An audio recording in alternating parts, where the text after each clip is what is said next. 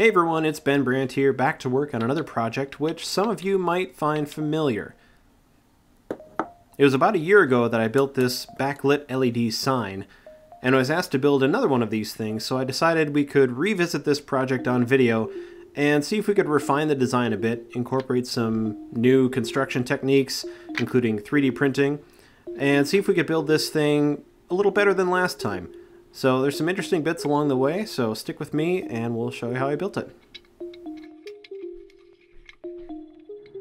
Now the flashlight itself comes apart pretty easily by just removing a few screws, and once you've got that broken down, you can go back to the battery compartment and find the positive and negative ends of the battery compartment and trace those wires back to the circuit board. So here I've marked out the positive wire coming into the circuit board, and we can trace that path all the way around through a resistor, and that splits off into the 4 strips of LEDs on our board. Now because they're all wired up in strips like this and everything is wired in parallel, it's pretty easy to cut this thing apart and maintain most of those connections. So I've gone ahead and marked out on the board all the sections that I want to cut out, and on one of them I've preserved that current limiting resistor on the end, because that's part of our circuit, so that's where our voltage will come in on the final build. The end of the board with the switch will also be saving. We'll cut that off, and that'll become our on-off switch for the sign. Now that we've got all these lines marked out of how to cut things out, first we'll just cut off the on-off switch, and that leaves us with a board just full of LEDs. And before we cut apart the LEDs, we'll take that over to the belt sander and sand off the rounded, shiny tips of all of the LEDs. This will take the little spotlight effect that you get off of each LED and diffuse that light really well right at the source.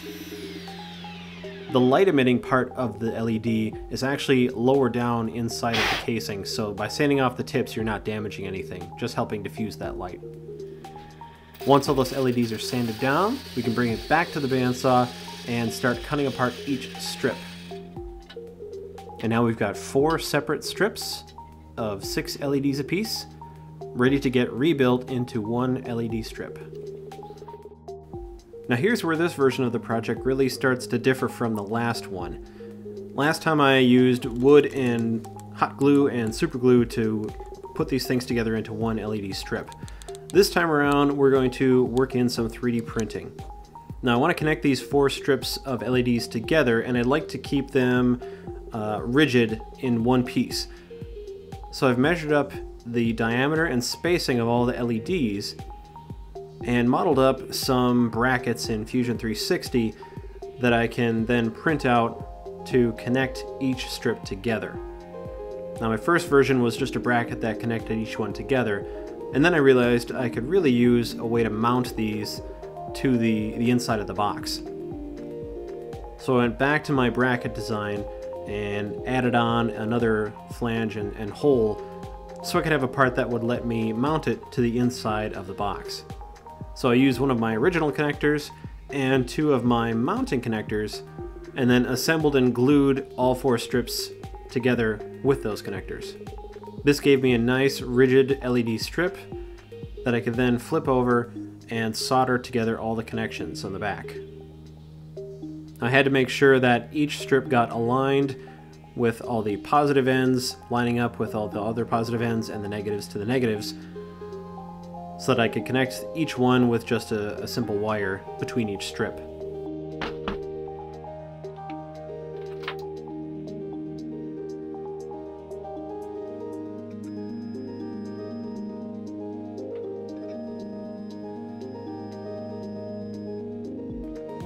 Now with all 4 strips soldered together, I could then go to the end with the resistor on it and hook up a positive wire on the other end of the resistor to provide our voltage coming in, and then hook a negative wire up to any one of the negative terminals on the LEDs.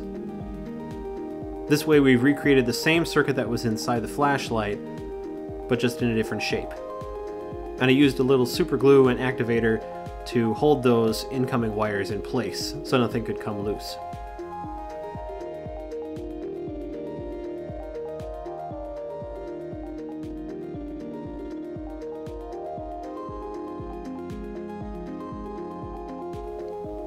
With the LED strip assembled, I could then figure out how big the overall box would have to be, and in this case I simplified my box design quite a bit from the last version. So I ripped a board down on the table saw to the final depth of my box, and then cut a dado slot down one edge that would hold the plexiglass in the final frame. From there I cut the top and bottom and sides, and put 45-degree miters on each piece so that they could all fit together in one rectangular box. And the dado slot would let our semi-transparent white plexiglass fit inside. Once I had all of my pieces cut, I glued up and nailed all of the miter joints to hold the corners together, filled my nail holes with some wood filler, and sanded everything smooth. Now I left the back open to hold a flat plate which will hold all of our electronics. Now that I had the flat plate to hold all of the electronics, I could then figure out where everything would go and design a new battery compartment for this thing. Now one of the flaws with the previous LED sign was that it was a bit difficult to get at the batteries to replace them. So I wanted my batteries accessible from the outside so I wouldn't have to take apart the box to get at them. So to design this battery compartment, I needed to get 3 batteries all stacked up in a line in order for it to fit well into the back panel. So I started by measuring out the AAA batteries to figure out how big they were, and then I went back to the battery compartment on the flashlight and measured out the little pockets on each end that held the metal terminal connectors, so I could reuse those in my new battery compartment. So I modeled all of this up, and I added some flanges around the outside so that I could mount this thing from the back and have it flush with the outside of the panel. This will make more sense later on when you see it fit in. So after some time in the 3D printer, I had my new battery compartment. The fit was a little bit tight, but I managed to get the metal positive and negative terminals pressed into the battery compartment from the flashlight and fed the wires out the 2 ends. And once I confirmed that the battery compartment would work, I placed it into the back panel and cut a couple pieces of wood to fit around the back side of it and glued them in to hold the battery compartment in place. Next I took the switch that we saved from the original flashlight, which also has a couple mounting holes in it, and reused some of the screws to screw it into that back panel as well, through a square hole.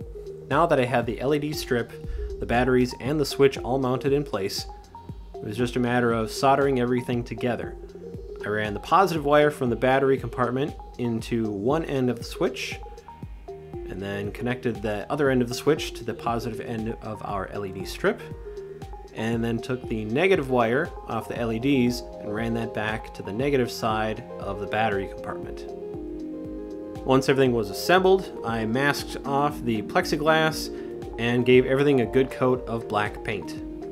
Now this still leaves the battery compartment open on the outside, so I ran a couple of bolts out from the back side of the panel and then cut a small black plastic strip to go across the outside of the battery panel and held that on with a couple of wing nuts.